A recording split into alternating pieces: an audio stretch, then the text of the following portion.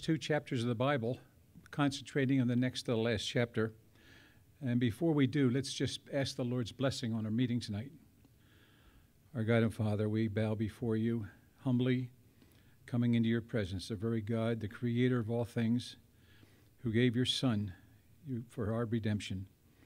And he was willing, in obedience to the Father, to go to Calvary and to suffer and die. Immortal God suffering death is amazing to us.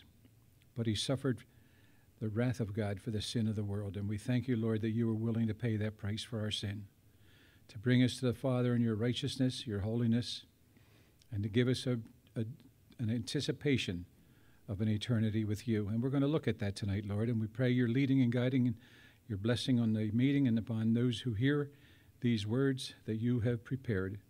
We give you praise and thanksgiving and ask, Lord, for a safe return for our Pastor Mark and his family, that you'd bring them home safely. Also, that you'd be with those who are sick and shut in, that they would know your comfort, they would know your healing, and be restored to health and strength. So we ask this in our Savior's precious name. Amen. I've heard about a man who didn't know where to start reading the Bible or studying the Bible, so he opened it up and put his finger on a section of the Bible, just put his finger on wherever he opened the Bible to, and it said, Judas went out and hanged himself. He thought, oh, that's not where I want to start. So he flipped a couple of pages and put his finger down, and there was a verse, go and do thou likewise. Oh, he said, that can't be. Well, I thought I'd take a look at that and try that. And I said, Lord, give me some inspiration. So I opened my Bible and put my finger, the poor ye have with you always. Okay, that's where we'll start. So the question I have is, I heard of a young man who, in talking to his pastor, said, I'm saved and I know I'm going to heaven, but I really don't think I'm going to enjoy it.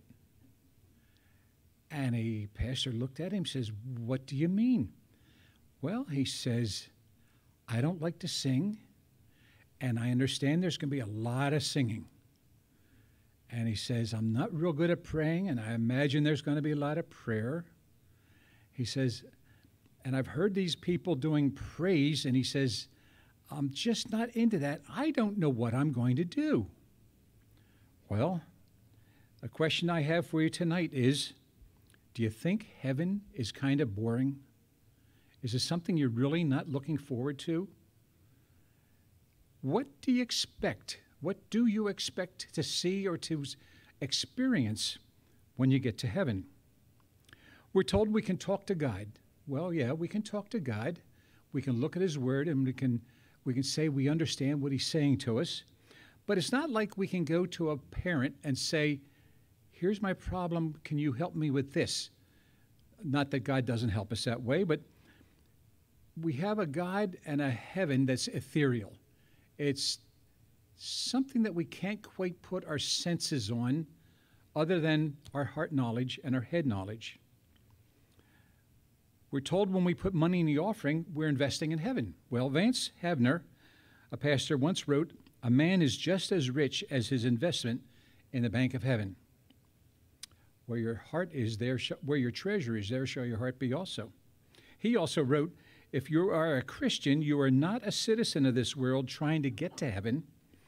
You are a citizen of heaven making your way in this world.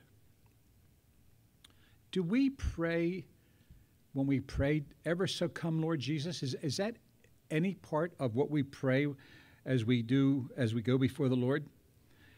Of the 7 Revelation churches, the church in Sardis in Revelations 3:11 was told, behold, I come quickly, hold fast to that which you have, so that no one may take your crown. Now, one would argue with that word quickly. This was written 2,000 years ago by the Apostle John. That 2,000 years doesn't equate to quickly in our jargon. But what you have to think about is an eternal God, a God who has dwelt in eternity for millennia, for thousands, millions, billions of years. What's a short 2,000 years to God? Now, our response to this,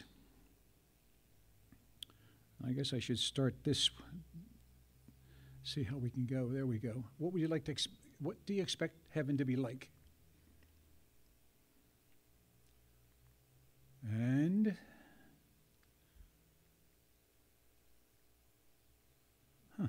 it worked. There we go. Behold, I come quickly. Hold fast to that which you have so that no one may take your crown. We just looked at that. We don't know how God defines quickly. Well, we realize that God's idea of quickly is totally different from ours. He who testifies these things says, yes, I am coming quickly. And there's where we say, even so come, Lord Jesus. Do we have a desire to see Jesus coming to the clouds to call his church to meet him in the air? Is that our response? He said to the church of Ephesus, in fact, as he said to the 7 churches, the phrase, to him who overcomes, I will, but only to 6 of the 7. And we'll take a look at those. To the church of Ephesus, he says, give him to eat of the tree of life. So him who overcomes, I will give him to eat of the tree of life. Essentially, we receive everlasting life as we go through and as we suffer through as an overcomer. Then we have in Revelations 2:11. Now, this is the preamble because we're going to be looking at Revelations 21. But the idea of what went on before this, I think, is important. So we're looking at this aspect of the overcomer because it's the overcomer we're going to see is the obedient one in heaven, and the rewards are there. So to the church of Smyrna, Revelations 2:11, you're told to not, he who overcomes will not be hurt by the second death. Now, from a blog called gutquestions.com, quite simply, the hidden manna, beg your pardon, we didn't get there. Give to eat of the hidden manna, and I will give him a white stone, and in the stone a new name written, which no man knows except he who receives it. Now here we have quite simply the hidden manna, a symbolic picture of Jesus Christ. As the manna of Exodus is sustained and strengthened the Israelites for the 40 years of desert wandering, so Jesus strengthens and sustains us spiritually as we walk through this life on our way to heaven. Jesus is the manna from heaven, the spiritual sustenance that we need, and it is promised to us. The manna is hidden in that it is given exclusively to believers in Christ. Only believers will reap the benefits of salvation. Jesus himself made the connection between the manna of Moses' day and his own provision of salvation. I am the bread of life. Your ancestors ate manna in the wilderness, yet they died. But here the bread that comes down from heaven, which anyone may eat and not die. I am the living bread. So we see that Jesus is using an example of an earthly manna to explain that he is the heavenly bread come down from heaven. And whosoever eats this bread. Now, we don't eat the Lord Jesus because what we're doing symbolically is we're accepting him as our Savior. And in a sense, we're taking this bread. And when we go through communion, we have the bread and the wine, speaking of his body, which is given for us. Then to the church of Thyatira in Revelations 2:26-28, give he who overcomes, I will give power over the nations, and he will rule them with a rod of iron. As the vessels of a potter, they will be broken to pieces, even as I received from my Father, and I will give him the morning star.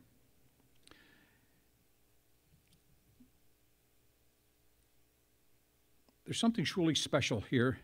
Those who overcome will be reigning with Jesus during the millennium. We're not going to talk about the millennium. I'll explain a little bit later that the millennium precedes this chapter that we're talking about tonight, chapter 21. That reigning with Jesus will be something truly special. Jesus will be sitting in Jerusalem, the capital, and reigning from there on his throne. Interestingly, I had always heard that Jesus would share the throne with David. And in my studies, I found out that Jesus would not be sharing his throne. He would be on the throne. He would be the regent of the city of Jerusalem. He would be the commander. The present world is full of unrighteousness. For instance, dictators, war crimes, terrorism, poverty. The innocent suffer injustice is rampant in this world. On every level of society, there is so much misery, so much wrong with this world. Then to correct this, we will need a rod of iron. So we see that, and he will rule them with a rod of iron. What's a rod of iron? It's strict authority. We will have strict authority from God to apply God's means of correction. To walk into situations and start setting them straight, we'll be able to liberate the innocent people who have been suffering under oppression and abuse. Then we'll have to break some vessels. That could be the example of the rod of iron. As it were, we're able to help a world that is falling apart start getting back together again. Then we have to the church in Sardis.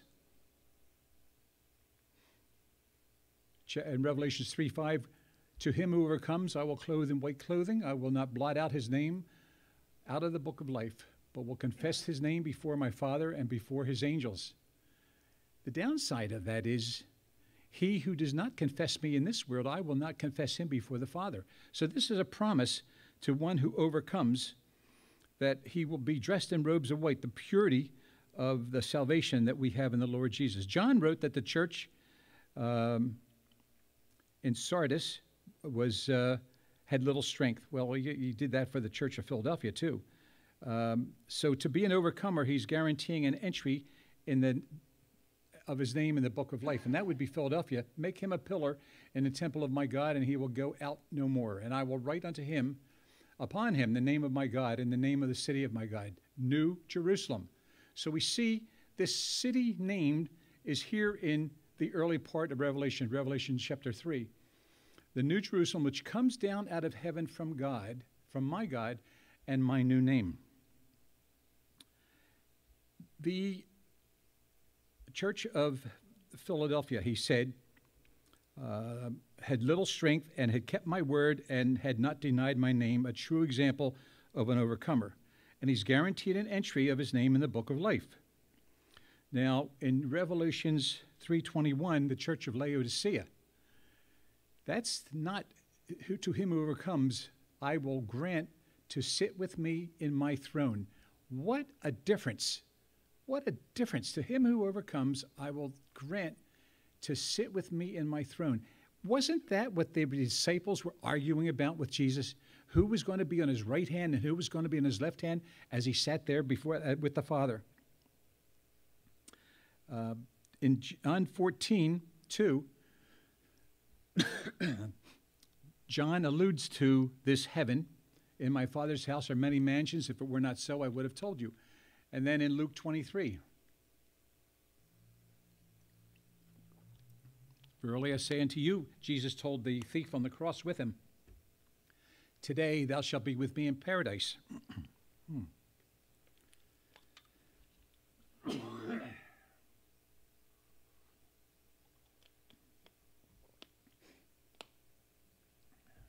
As I get older, I can't be talking as long because I used to be able to talk for 2 days in a row and not have any problem.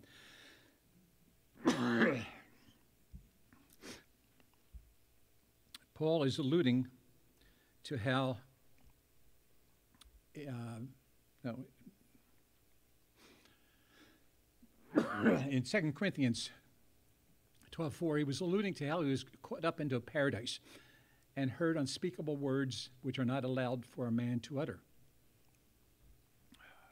I'm going to have a problem tonight.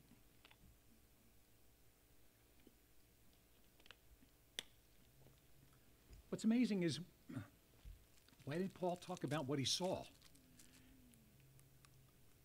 If he was in paradise, he saw some incredible things that John talked about, as we'll get later into Revelations, that were so incredible that he wrote them down because he was told to. And we'll talk about that in a little while. But Paul heard unspeakable words. And the question is if he was caught up in paradise, what paradise? What is paradise? Well, in Revelation chapter 1, John was told to write what he saw. You see, Paul was an apostle, but his spiritual job, like all of us,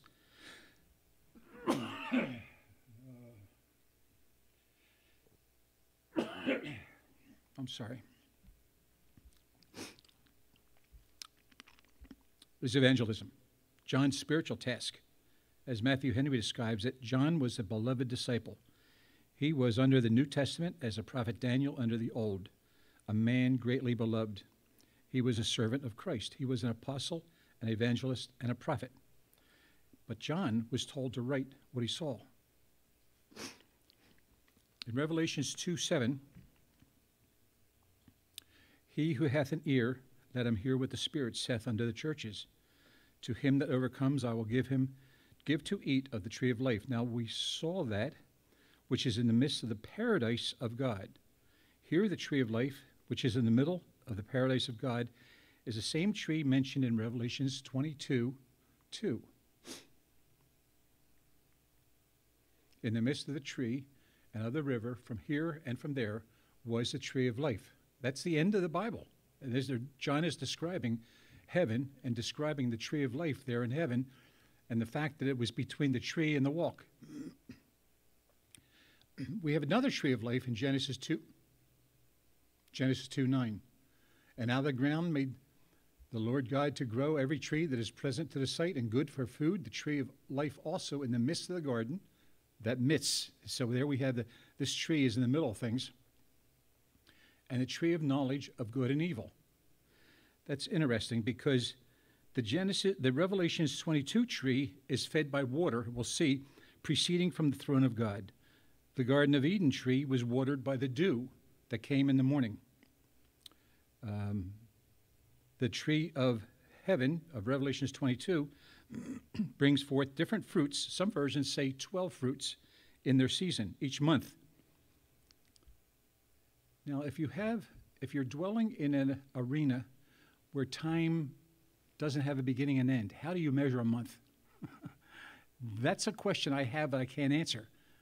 But it talks about a month from our perspective of 30 days.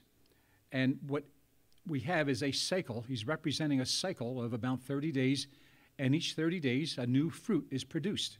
So then the question is, what is your favorite fruit? Are you going to have to wait for so many cycles to get your favorite fruit? I think what we're having here is a tree that is full of fruit all the time, good for any of the most exquisite tastes. In other words, we'll be able to taste fruit like we've never had here on earth. Now, before going on, I should mention that this chapter 21, follows the rapture of the saints, the Great Tribulation, the 1,000-year millennial. There's the tree. The 1,000-year reign of Christ, the millennial. The Great White Throne judgment, which follows the millennial. And then the new heaven and the new earth. That's where we are, new heaven and a new earth.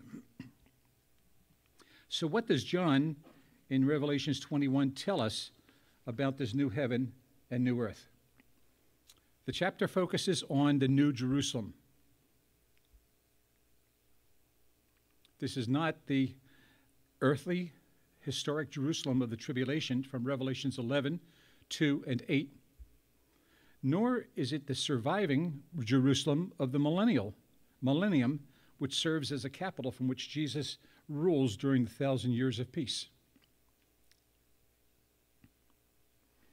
This is a new Jerusalem brought down from heaven, as we'll see. Well, in verse 1.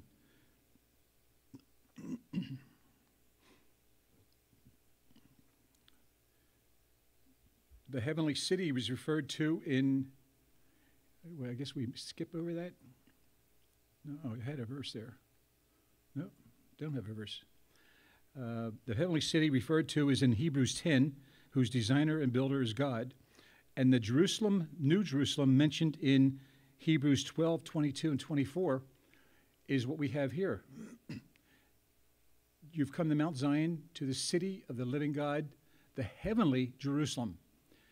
The Jews figured heaven was going to be the Messiah ruling in the city of Jerusalem from Israel. Heaven to us, we'll see in chapter 21, is coming down from heaven. Now, that's an interesting statement because it would seem that heaven is coming down from heaven. But what we have here is two different heavens. One is the heaven we dwell in. The other is heaven from where it comes, where God has been dwelling eternally with the angels. And who was there in that celestial heaven? The innumerable company of angels, our God, the judge of all, Jesus, the mediator of the new covenant, and spirits of just men, those who have gone on before us, and their spirits dwelling there in heaven, waiting for the rapture to take place and all the spirits and bodies put back together. We have Revelations.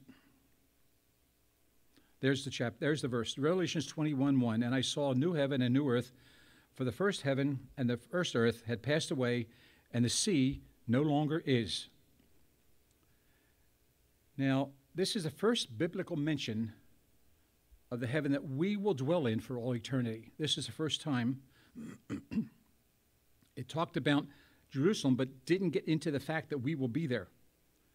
Mentioned there, the word heaven occurs in the Bible well over 300 times, but it's referring to our heaven as we stand outside and we look up, we see the clouds, we see the atmosphere. With a telescope, we see further into space. We call that heaven. That's the heaven that the Bible refers to hundreds of times. Then there's the heaven out of which God sends forth his angels, he speaks out of heaven, and where the Trinity of God and the angels dwell. That is the celestial heaven. We're going to talk about a different heaven. John attempts to describe this indescribable building using analogies to precious gems and metals. He says, I saw a new heaven and a new earth, for the first heaven and first earth had passed away, and the sea is no longer. Something catastrophic, whether man-made or God's doing, must have happened to destroy the earth and heaven and the atmosphere as we understand it. All the things that we understand would be destroyed. Now, I looked it up. One of my favorite commentaries or favorite theologians who does commentaries is Matthew Henry. And when I looked at what he talks about, he says, by the new earth, we may understand a new state for the bodies of men, as well as a heaven for their souls.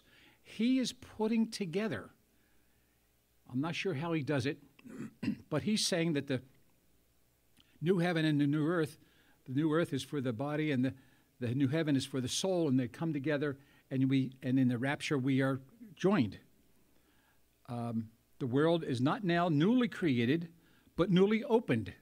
So what he is saying here is that our understanding of heaven and earth is going to be completely different from what we understand today, and filled with all those who were the heirs of it. The new heaven and new earth will not then be distinct, interesting, and very earth of the saints, the glorified bodies, will now be spiritual and heavenly, and suited to those pure and bright mansions, to make way for the commencement of this new world, the old world, with all its troubles and commotions, passed away. But he doesn't explain how he understands them passing away. He was writing before the Civil War. They didn't have nuclear weapons before the Civil War. The fact that Earth can be destroyed today with the nuclear weapons that exist wasn't known to Matthew Henry back in the 1700s.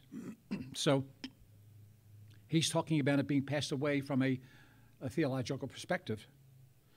Then we have in the second verse, there's Matthew Henry. He newly created, newly opened, filled with those who were the heirs of it. New heaven, new earth will not be distinct. I'm not sure. I love to read his commentary, but I'm not sure that I follow exactly what he means in this commentary. And I saw a new heaven and a new earth. For the first heaven and first earth had passed away, and the sea no longer is. That's the second verse of chapter 21. So John, seeing the holy city, coming down from God out of heaven as a bride prepared for her husband. Interesting. John saw heaven as being the church. Well, the church is going to dwell in heaven. So John is putting heaven and the church together and calling that the bride of Christ. I see it as an analogy how we dress up a venue for a wedding. Our our granddaughter and niece both had a wedding in a barn venue. That barn was dressed up incredibly. I mean, it just looked great. And I'm thinking that maybe this is what John is alluding to. The mystery is that the new Jerusalem is coming down out of heaven, and that's where I said heaven coming down out of heaven. But based on 22:3, the new city will be a dwelling place. One of the things that's going to happen is no more pain. I like that picture. No more crutches, no more you jumping around because he's no more pain and no more broken bones. And in Revelation 22:3, this new city will be the dwelling place of our God and our Savior. Does this mean that God changes dwelling places? He's in the celestial heaven, and now he's going to dwell in this new Jerusalem, what we are calling heaven. Somewhere along the line, God and the angels and the Lord Jesus are trading places from the celestial heaven, and we're all going to be dwelling with God in this. And that's where I labored over this for many hours, trying to figure that one out. Will there still be a celestial heaven? I'm not sure, because the New Jerusalem is where God is going to set up everything for us. In 21:5 and 7, we have another description of the physical structure. And he said to me, write, for these words are true and faithful. It is done. I am Alpha and Omega, beginning and the end. For him who thirsts, I will give of the fountain of water of life freely. He who overcomes and inherits all things, I will be his God. He will be my son. We have a completely different relationship with God in the New Jerusalem. We're his sons now, but we're going to have a close, familial, intimate relationship because we're going to be able to see and look at and perhaps sit next to, but at least kneel before the very God of the universe. In the Old Testament, it scared people to death because they would say, oh, we've seen God, we're going to die. We're not going to die. We're going to be there with God in heaven in this New Jerusalem. And then in okay,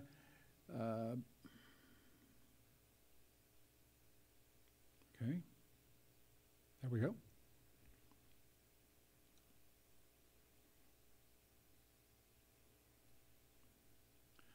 In verse 8, we say, who is not going to be in heaven, but the fearful, unbelieving, the abominable, murderers, whoremongers, sorcerers, and idolaters, and all liars will have their part in the lake burning with fire and brimstone, which is a second death. So here's a short list of who is not going to be there.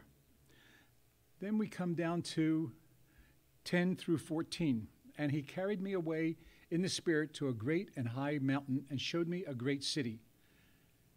This structure is so enormous that to get the true perspective, John had to be taken up to a mountain, high up in a mountain, to see the city. And even then, he was still, and you'll see when they show you the numbers, he was still looking up at the city, but he was getting a better perspective of it. The holy Jerusalem descending out of heaven from God, having the glory of God, and its light was like a stone most precious, even like a jasper stone, clear as crystal. And it was a great and high wall with 12 gates. And at the gates were 12 angels and the names inscribed, which are the names of the 12 tribes of the sons of Israel. from the east 3 gates, from the north 3 gates, from the south 3 gates, from the west 3 gates. And the wall of the city had 12 foundations in them, and in them were the names of the 12 apostles of the Lamb. We have a magnificent wall. We have foundations, 12 foundations. It's interesting because most buildings that we're familiar with have one foundation. So the thinking here is that the 12 foundations have to do with these 12 apostles because they are the foundation of the faith that we have in the Lord Jesus Christ. Their gospel teaching, their gospel preaching were the foundation that we are built on. So these possibly are the foundations that are being referred to.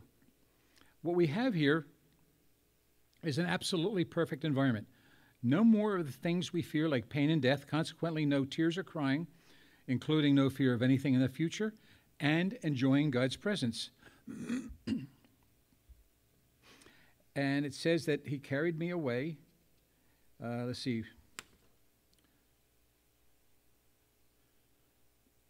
Now we're beginning to see and get an idea of how magnificent heaven will be. The structure is so high, as I said, John had to be taken to a high mountain to get a true understanding of the size. Now, the next couple of verses, we're going to see a little bit about the design of this amazing city. And he who talked with me had a golden reed to measure the city and its gates and its walls. And the city lies 4 square. So it's a square, even distance on all 4 sides. And the length is as large as the breadth. And he measures the city with a reed, 12,000 stadia. Works out to be in the range of 1,350 to 1,500 miles on each side. And it's not only a square, it's a cube. So you have 1,350 miles or 1,500, they say German miles. So I go with the 1,350 miles, 1,350 miles, and then 1,350 miles. And I started calculating what that works out to be, square feet and sizes and things like that. And I'll show you that in a minute.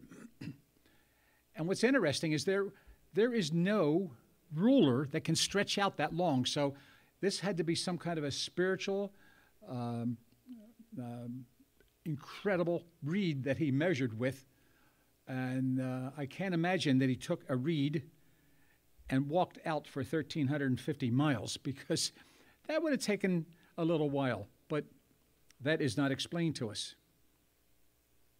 The city, the crystal clear like a jasper. The artist has shown it this way in the fact that it was just a shiny, well, you talk about a shiny city on the hilltop. This was a shiny city. This obviously, the artist didn't get the dimensions of the cube at this point. He was just showing a city that was kind of translucent, kind of shiny in gold. Now, I'm going to tell you about the walls of the city. This is our facility in Nigeria. We have a wall around this campus that's about 9 feet tall, covered and topped with concertina barbed wire. And if you've seen that, you know it's very hard to climb through because it's circular and it's got barbs all the way around. So it's somewhat of a protection force. And it doesn't show up in this picture, but there is a small house outside that we house 4 soldiers from the army in Nigeria, and they help guard, and we've got 5 guards inside with shotguns.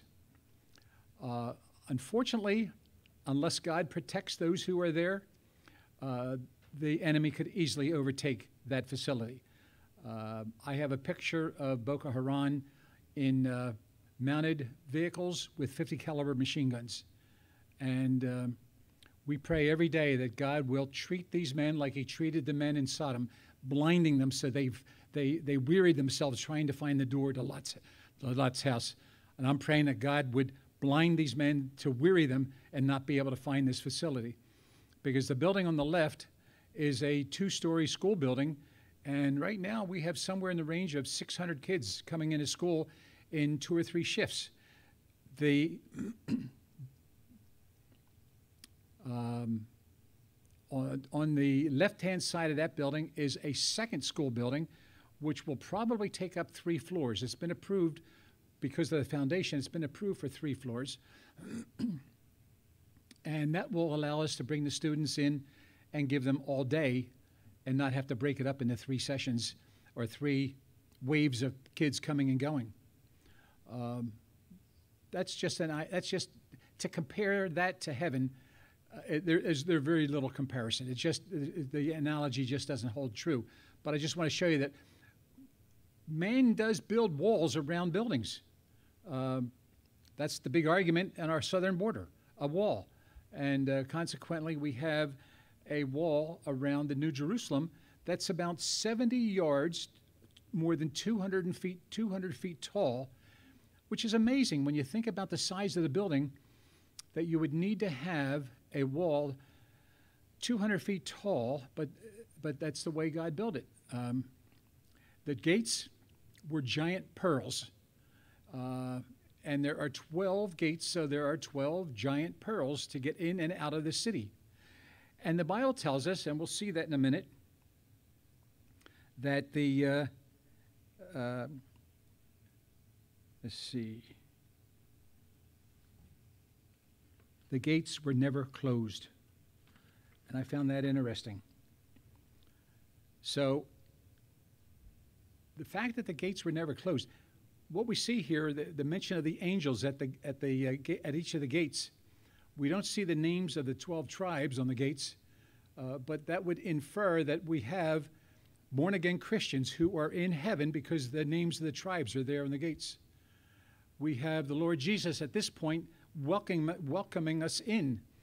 But these gates are open. Think about it.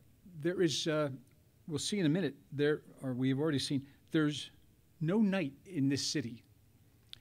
God is the light. There's no sun, there's no moon, and there's no night, which I'm assuming also, if you look up there, you might not see any stars either. But we have a celestial, we have essentially an earthly city that is lit all the time. It's bright all the time. That tells me that we're not going to have to be using nighttime to rest. Our new bodies are going to have the energy to keep just going and going and going and never. It's interesting because I am a member of the Upper Euclid Municipal Authority. I have been for 20 years. That's the sewer committee, and we manage the sewers in the town. There's no mention of sewage anywhere in these chapters, but there's mentions of feasts, people sitting and eating. I'm not sure if there's going to be any meat at these feasts. Obviously, God can provide the meat. We make things that taste like meat out of tofu and other materials, but what kind of meals we're going to have, I don't know, but they're going to be amazing meals. And what happens after we finish eating? There's obviously, maybe it doesn't go anywhere. I don't know. It's just, there's a lot of things about this that are mysteries. And some of these mysteries I'd like to talk to the Lord about and try to get some answers. This is an idea of what this city looks like. There's our country from outer space. In this case, they used the German measure of 1,500 miles. That's a pretty tall building. And it takes up, well, let me show you what the footprint looks like. There we go. You've got, in this case, 1,500 miles by 1,500 miles. The last picture was 1,500 miles up. This is 1,500 miles wide and deep. And you see it covers half of our country. Now, I think the New Jerusalem will probably come down in the Middle East. I don't know that for sure, but I suspect it'll be in the Middle East because that would be Jerusalem, or that would be Israel. But just to get an idea of the size of this structure. Now, I put the calculator to use, and I may have, the numbers are so staggering, I'm not sure I did it right. Heavenly dimensions. In a mile, there are, Well, I said let's go with the 1,350 miles to the side. There are 5,280 feet to a mile. If you look at dwellings with 15-foot ceilings, now, I think we have a 12-foot ceiling here, maybe something like 15-foot. I have been in a house with a 12 to 15-foot ceiling, and it just felt so spacious. And I think that's what we're going to experience. Just the amount of space is unbelievable. Now, with 15-foot ceilings, you could have 475,200 floors. Think about an elevator. How long would it take the elevator to go through that? There's no talk about elevators. I have a feeling because Jesus could walk through doors. Philip could go from one place to another place in a transport. I don't think we're going to need we'll be transported around this place. You have 1,822,500 square miles per floor. You have 50,808,000,000,000 square feet per floor. That's what I'm saying. The numbers start to become just beyond our understanding. Now, if you take an average home, and in America, the average home is 1,400 square feet. Nowhere else in the rest of the world is a home that big. The rest of the world would live in something completely smaller than that. But if you look at 1,400 square feet, you could have 36,291,000,000 average homes per floor. Per floor. Now, I might have gotten that wrong. That might have been the total. But I believe that's per floor. Now, that's before you include space for an immense theater. I was to the Billy Graham Crusade in Philadelphia, and I think we probably had 15 to 20,000 people there, and I was in the choir, and it was an incredible sound. Now start looking at an amphitheater that would hold 8, 9, 10, 20 million, 30 million people. Because we're all going to be able to be gathered around our Lord, our God. And I have a feeling that the center of this enormous structure is this enormous amphitheater to hold everybody so we can get all together in worshiping our God. So I don't know how to take out the size of the amphitheater out of the equation and figure out, but there's obviously way more room than we could ever imagine using. Just an incredible amount of space that John's describing here. And the fact that the foundations were adorned with precious stones, the floor and the streets were transparent gold, like the guy that arrived at the pearly gates with his bags of money. And St. Peter said, "Why are you bringing macadam to heaven?" I mean, he was bringing his gold with him. Heaven is going to be golden. It's just there's no imagination of how much gold there will be in that city. We have, as I said, in Revelations 21:22, we see that, wrong way. I saw no temple in it.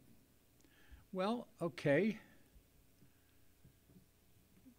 Would I consider the amphitheater the temple? Or, okay, there's no temple, so there's no structure as the Jews understood the temple in Israel. But I imagine we would need space for us to all get around the throne. For the Lord God Almighty is its temple, even the Lamb. And the city had no need of the sun nor of the moon, that they might shine in it, for the glory of God illuminated it, and its lamp is the Lamb. And the nations of those who are saved will walk in by the light of it, and the kings of the earth bring their glory and honor into it, and its gates may not be shut at all by day, for there shall be no night there. No reason for security, because at night we close the doors, we lock the doors because it's dark outside, and that's when the thieves break in and steal. There's no dark there. Now, just a thought. The gates are open at all times. What that means is we can come in or we can go out. We're not confined in any way, shape, or form. There will be no aspect, even as big as it is, there will be no aspect of prison life, being closed in at all the time. We can go out or we can come in. And I'm thinking, why would we want to go out? What if we were allowed to explore the universe? What if we were allowed to go anywhere we wanted to in the universe? Why would we want to leave heaven? I don't know. But maybe you're curious about what the planets look like. And you, in your new body, you could go anywhere in this universe that you desired. Like that. So there's aspects of the in and out that they're, again, a mystery. We're going to have to see how the answers come out for that mystery and see what the Lord has to tell us there.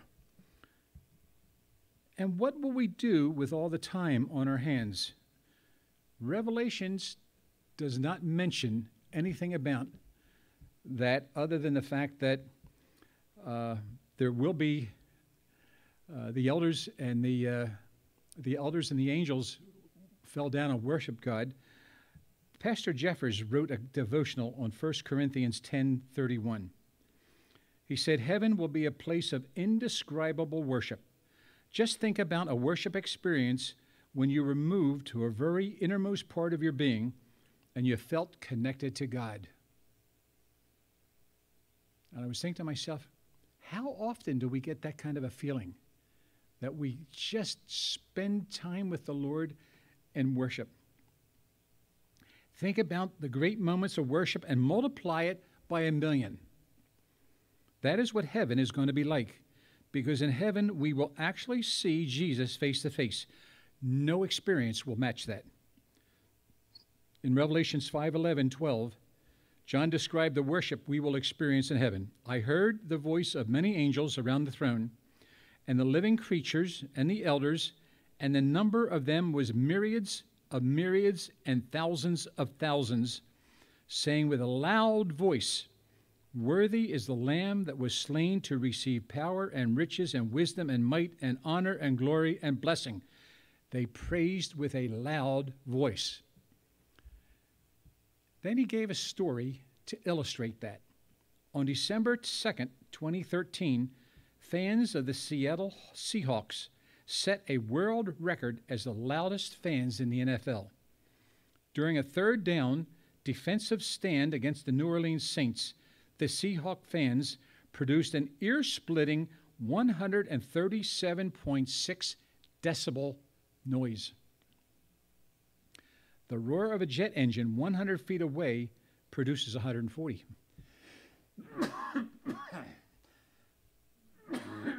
This was almost equal to the roar of a jet engine. Now, I don't think you can hear the jet engine in the cockpit. Can you? A little bit. I know you can hear it when you're sitting next to the wing, because I didn't mind sitting next to the wing. It just bothered me because I couldn't see below. But the noise was there. The roar of a jet engine. The Seahawk fans' praise for the team was so loud it triggered a minor earthquake.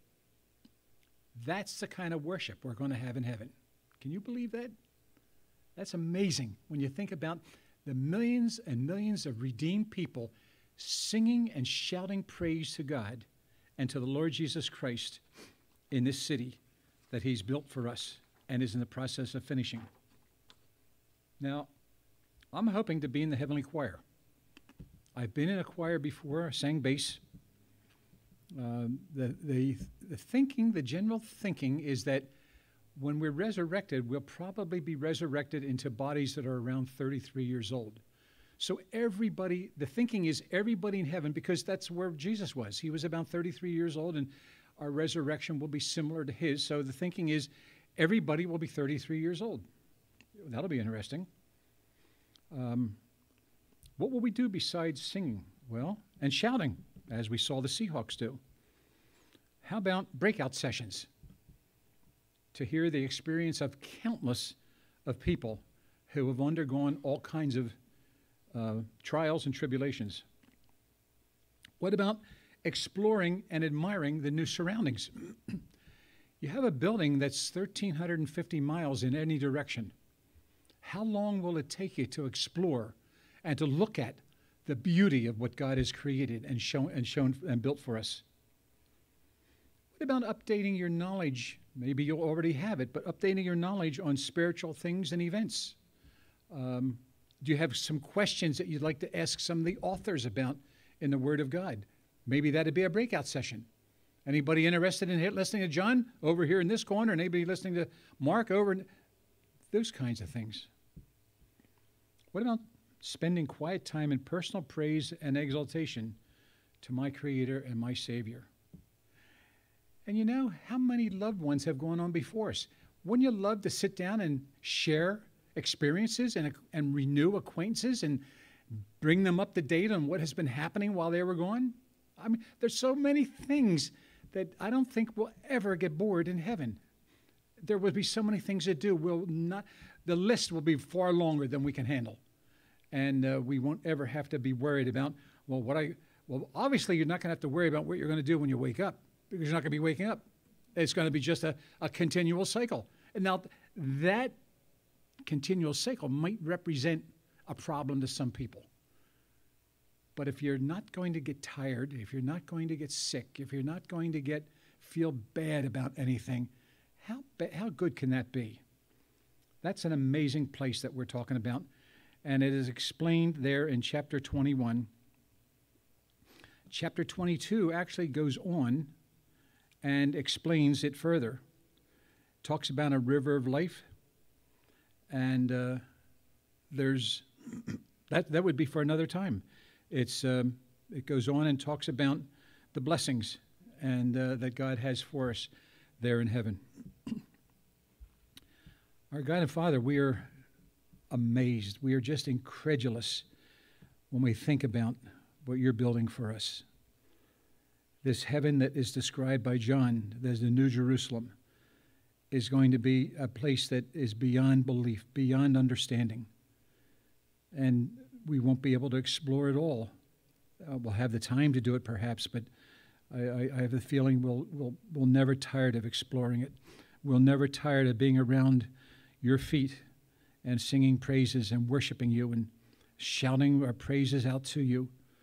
Lord Jesus, we are so grateful for what you did and look forward to being there at your feet and worshiping you as you sit there on the right hand of the Father in glory and honor.